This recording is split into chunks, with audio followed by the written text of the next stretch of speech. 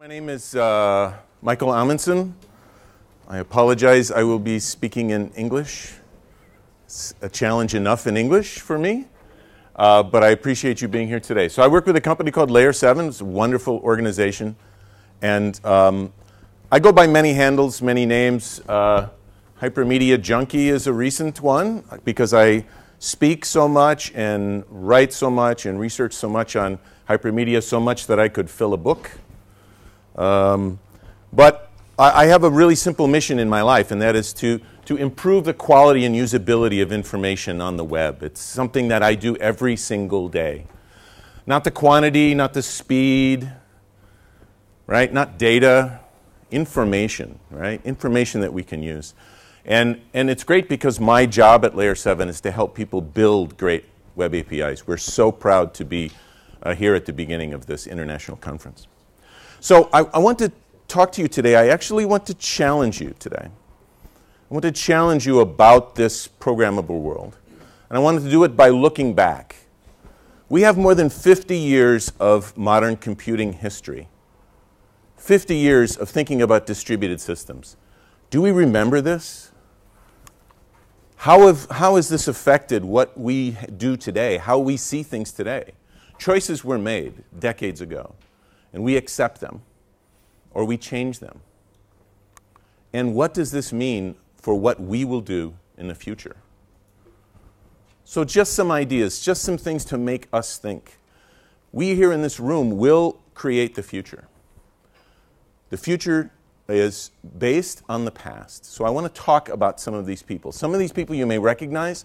Some of these people I have just met in the last few months. And I think they are thinking about and doing things that will affect all of us in really exciting and creative ways. So let's go back a bit. Vannevar Bush, working on the Manhattan Project in the United States to help build the first nuclear bomb, a huge project of brilliant minds all in a room, yelling at each other, talking with each other, remembering things. I read this, I read that, let's do this, let's do that. Vannevar recognizes that humans link to each other, that their brains jump from one idea to another. So he conceives in his mind, he's worried that once all of these brilliant people leave, that we will not have this link, we will not have this ability to learn so quickly from each other.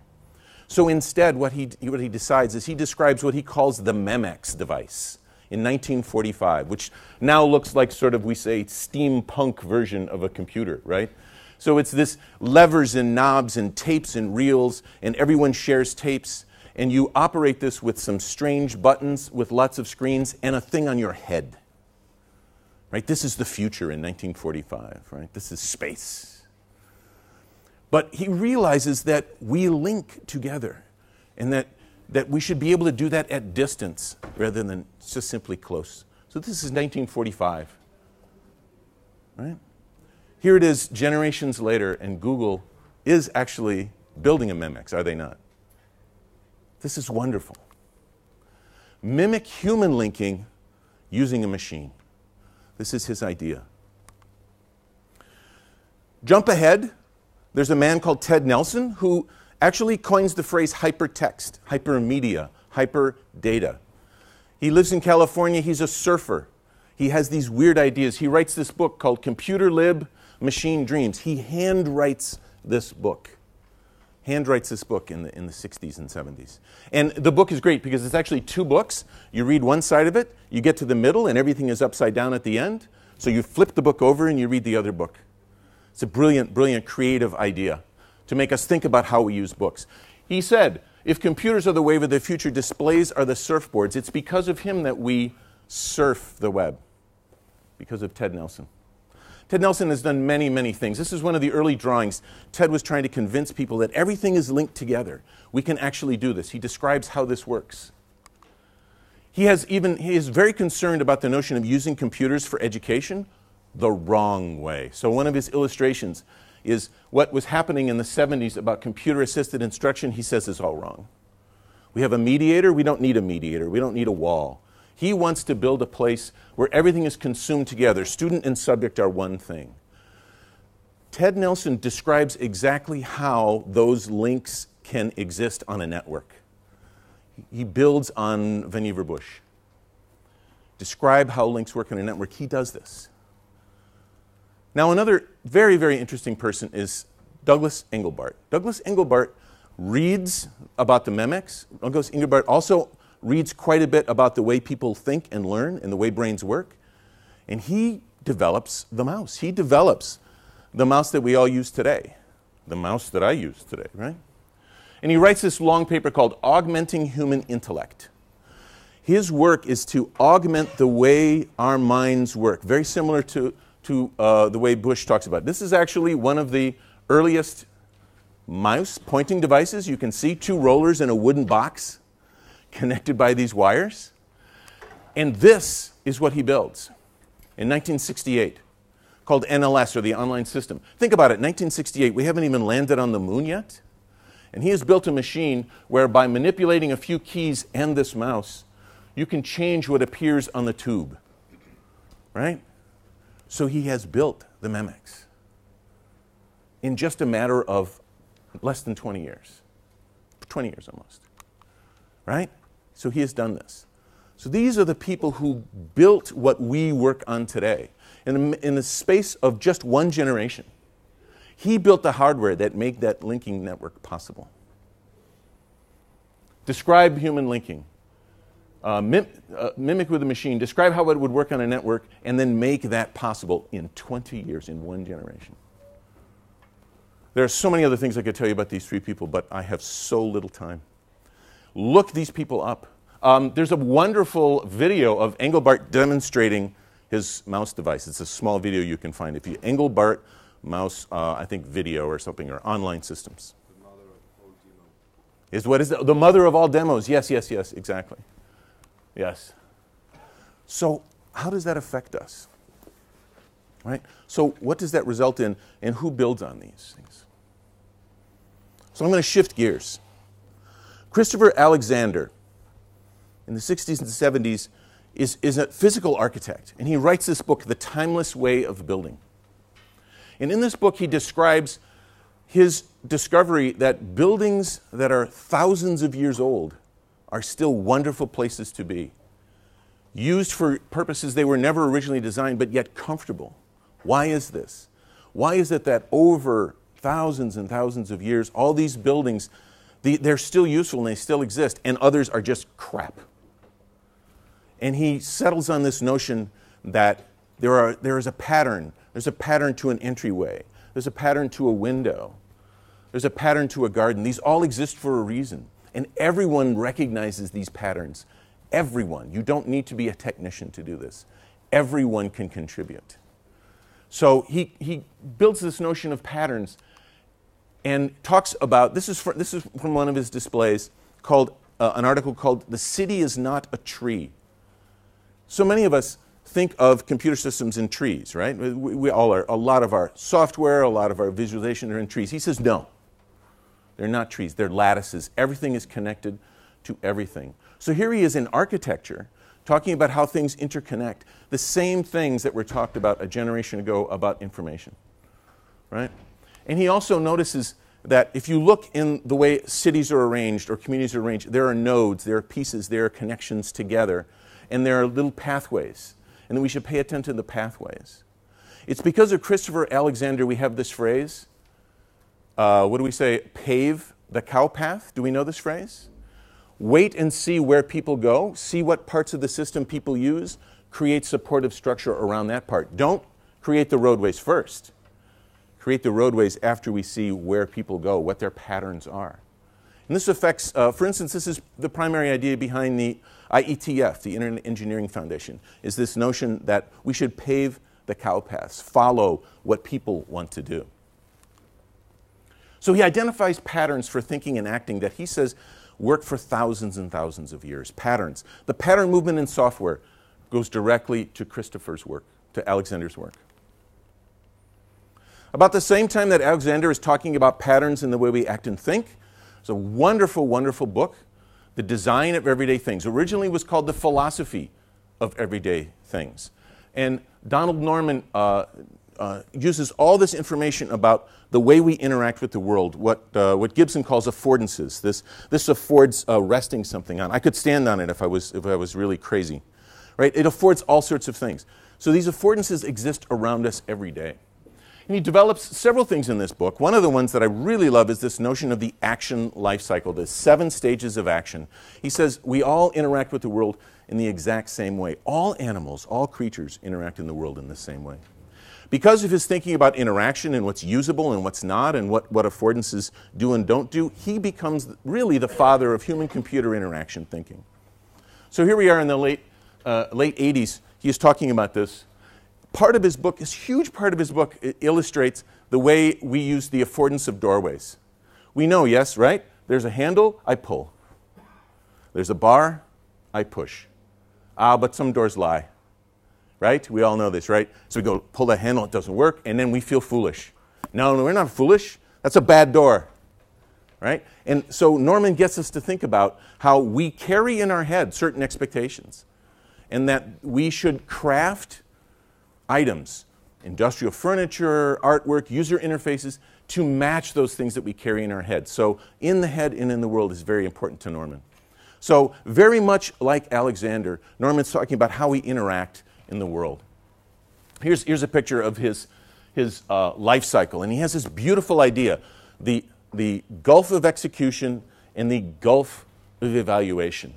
We decide we want to do something. We formulate a goal and a plan in our head. We figure out which thing we're going to do next, and we do something, and then we see what happens. We evaluate the results. We decide, what does that mean? And say, am I done or should I do something else? Right? This is how the world works. But how many of us write our code this way? Most of us write our code from start to finish. The one big group of people who write code this way? Gamers.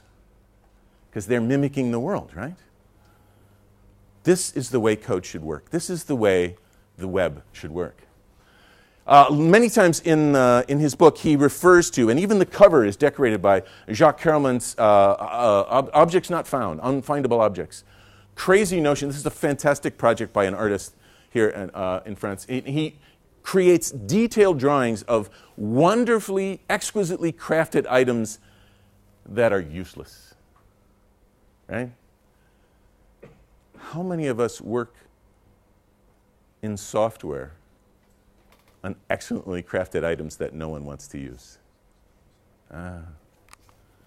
Right? So identify this cycle that we use for interaction. So now we have these patterns, right, from this architect. We have this notion of the way we interact with this world from this usability consultant. These all affect what we do today. And then I have to mention one of my pals, one of my friends, one of the people I really enjoy. Roy Fielding finishes his PhD dissertation on how to design networked software systems. Most people think his dissertation is about this thing called REST. No. REST was just the proof of his theory, of his idea, that we should be designing systems. We should be designing distributed information systems based on this notion of how they interact with each other. Large systems. He's not talking about writing software. He's talking about inventing large systems.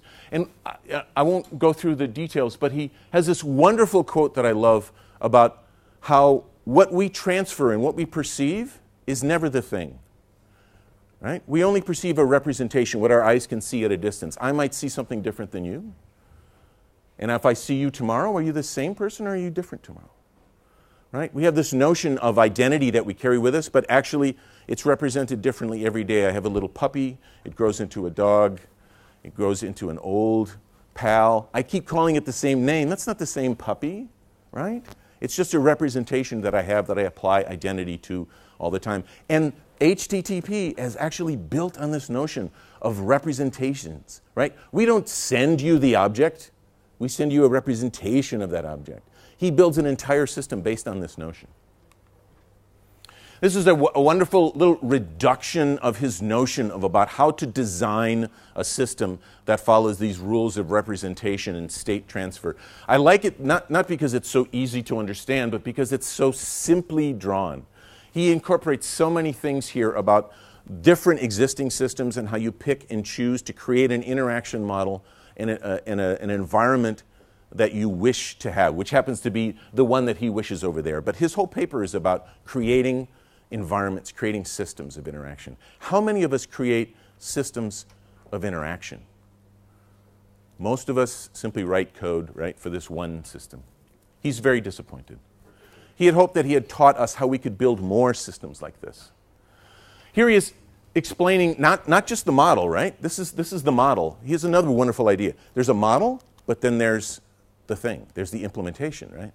So how we implement, how things interconnect with each other. I'm going to, it's not really important that we know what each of those squares are, but the idea that things are interconnected. How much this looks like the cow paths, right? In fact, Fielding quotes Alexander at the end of his dissertation about building the timeless way. Fielding was very much aware of this. Fielding even talks about affordances and usability and making information usable using the same words that Donald Norman uses. So here we are to the last decade, right? To the beginning of the century. Now we have all of these materials built up for us. He's created this way for creating models to create new systems based on this interconnectivity, based on these parts, based on this structure of patterns. So this is a fantastic generation. Right? They've given us, this is what we use today, right? These are the things we do today. Usability studies, testing, the web, HTTP. These are all the things that we use every day. We expect to happen, right? But these were designed decades ago. We need more. We need new things. We need new ideas. So I want to talk about a few things. This is where it gets scary, right? Because, okay, it's really easy for me to talk about all those things that are 20 years old, 30 years, 40 years old. I want to introduce you to some new people. People that I think are doing really incredible things that will affect all of us when we build our enterprise, when we build our APIs, when we create that experience that we were talking about earlier today, about how I'm using APIs, right? Interfaces, right? So I'm going to break a rule. The first thing I'm going to talk about is not a person. Because I think this is an incredible change in the way we interact. Git, invented by Linus Torvalds, a distributed source control management tool. But I also want to talk about GitHub. GitHub builds on Linus' idea and makes coding social. Coding social. So first, Linus makes source code a lattice, right? Just like Alexander had talked about, right? But GitHub makes it interaction and creates an interactive space like Norman had talked about. So I love this quote. It doesn't really relate, but I wanted to point it out. Bad programmers worry about code. Good programmers worry about data, structures, and their relationships. I'm pretty sure he means the data relationships, right? Not the person relationships. Programmers may not be so good at relationships, maybe. But I love this idea. I love that code now, I can interact, right? So I'm linked. This is so much like what Vannevar Bush wants to do, right? Now, not only do I have ideas that are linked to other people, I can see their changes right away, and they can make changes, and they can improve on what I do. An excellent part of the open source movement, of the open source concept, is this notion that lots and lots of eyes mean that we can find lots and lots of mistakes and fix them quickly, right? GitHub makes this possible.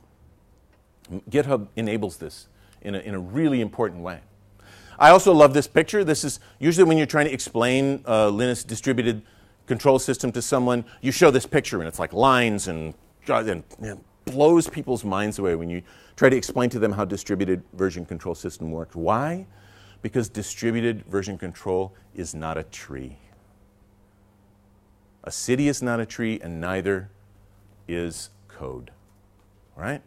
So it's wonderful that they're all interconnected in ways. So it gets even worse, right? So even the explanation of the physics, right? We have to say, oh, no, there's a reproduction of the code in lots and lots of places. There is no one central place. No, wait a minute, you say in the enterprise. No, there has to be one. No. There are lots and lots of copies that have the same identity, right?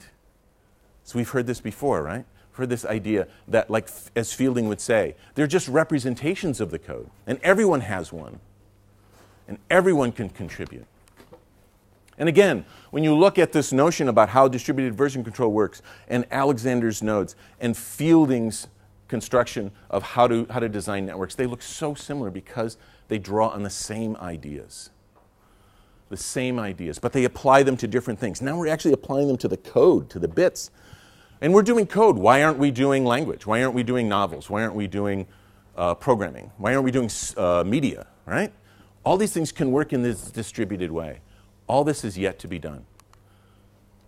Enable collaborative interaction at distances of both time and space. This can sit for weeks and weeks and weeks, and someone can contribute. And I can leave a note and someone else sees it tomorrow. So I can be separated not just by distance.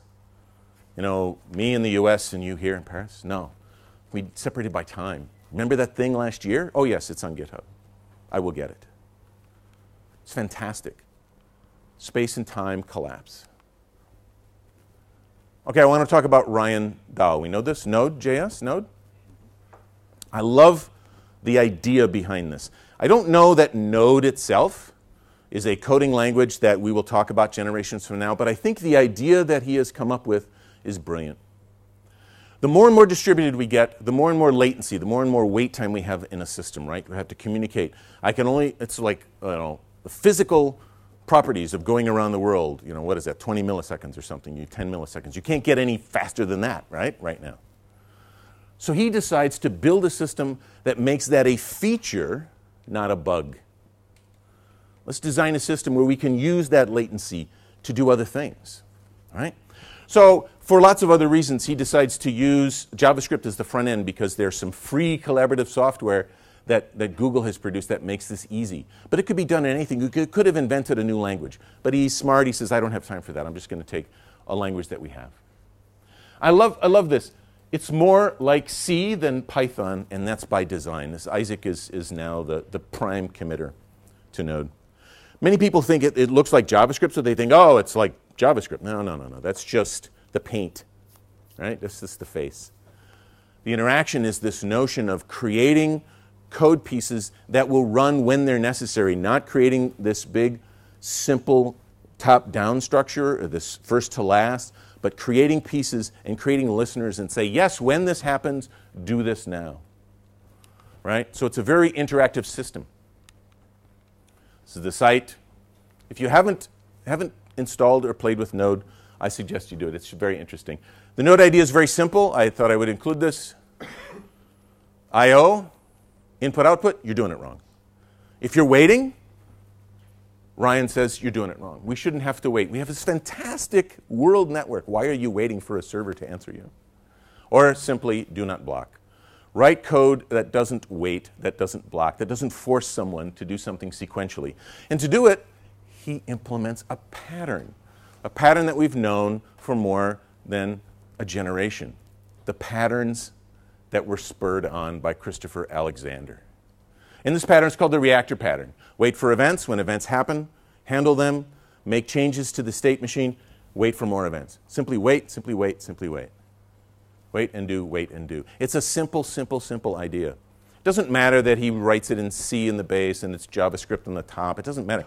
What matters is he's created this loop and how familiar this loop looks. Right? So he's taking these ideas and he's building a coding system based on that same notion about the gulf of evaluation and execution. What's he done?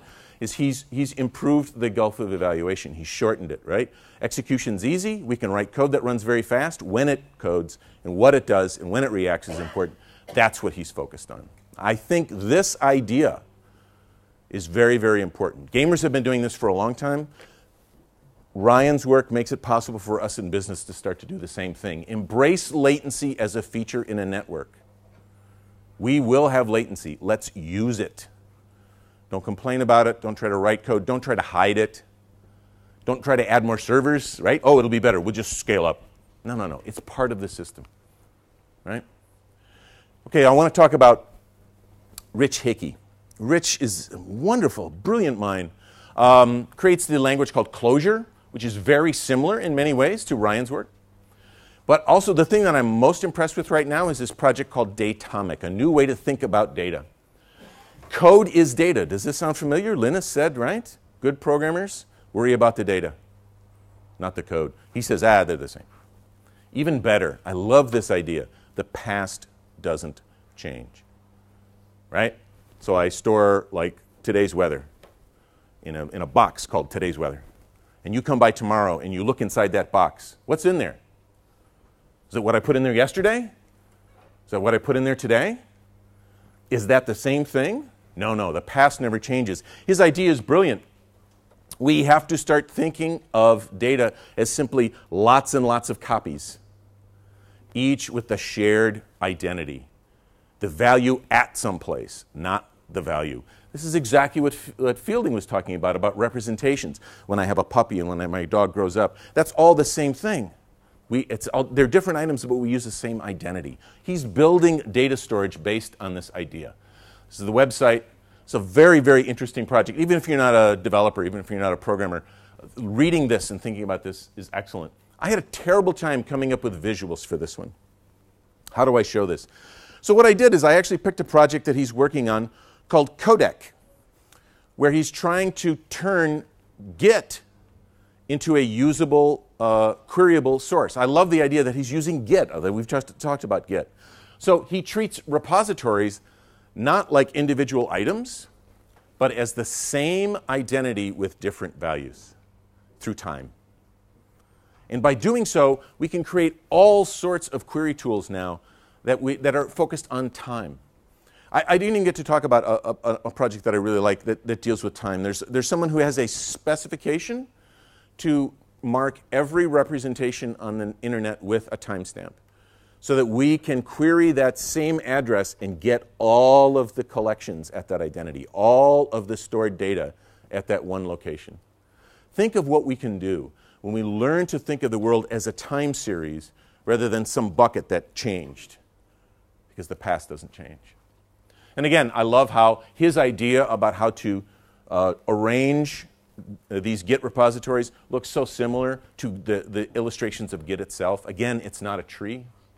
So recognize that every bit of data is immutable. What I just said a moment ago is not going to change. It's there. And we just have lots of copies with shared identity. All right, I want to talk about one more person. I just met him a few months ago, and I was completely blown away by Eric's work. Eric is an architecture PhD student and left architecture because he was frustrated. And he designs these things called kubelets, which are these brilliant notions, these tiny little things that do just one thing. And he gives them to children. He's corrupting our youth with this notion of programming without writing any code. Because what he's done is created all these simple devices that do just one thing and one thing well, the Unix way. Do one thing well, communicate to each other in text was McElroy's original idea. There's a battery. There's a thing that senses brightness and heat. There are things that rotate and that sense distance. And you construct them. They're very simply built, each one of them cheaply built, very simple because they do just one thing and do an output and accept an input. And you can build all sorts of fantastic devices simply by, they run by magnets, simply by placing them together. And what he's teaching them looks so much, if you look at all these components, it looks so much like Fielding's notion of a network. All these things that could be coupled and decoupled and entered. He's built this. And he's built it so that our children can create networks, create systems, and get emergent behavior.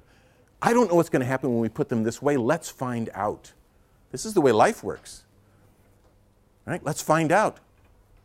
That's not how we usually script. Life is not scripted. We'd love it, right? It's a great story if we could. So embrace latency. Recognize that data is immutable. Create systems that allow for emergent behaviors and properties. These are the ideas that I think are going to change what we do in the next 20 years. Our interfaces need to take these into account. If we simply copy what we've done in the past, we have a problem. All right, I'm running out of time. I want to just go through these last few bits. So what does the future hold? Will we continue to do things imperatively? Or will we embrace the notion that it's an environment, a system, a lattice work, not a top-down? Will we continue to run our organizations as if there's central control? Will we continue that fiction? Oh, I'm being told I'm done. Will we build bigger and bigger machines, or will we leverage these small, tiny units? Let me tell you what I'd like to see, the kind of thing that I would like to use and what I would like to work with, what I would like to help build. Systems composed of many small, independent units, all based on a pattern, able to bridge this gulf of execution and evaluation, not because they're so smart, but because they're so small, because the gulf is so tiny. Widely distributed, they exist everywhere. There is no one piece of software, there are pieces. Able to work in a collaborative way as a collective. Whether it's humans or bits of software, we can do this. We have all this material now. All to continue to augment human intellect. To continue to advance how we interact with each other, the things we think about, and the things we do. But there is no single future. The choice is ours. Who is the next person in my list? I'd like to think it's someone in this room. Thank you very, very much. Thank you.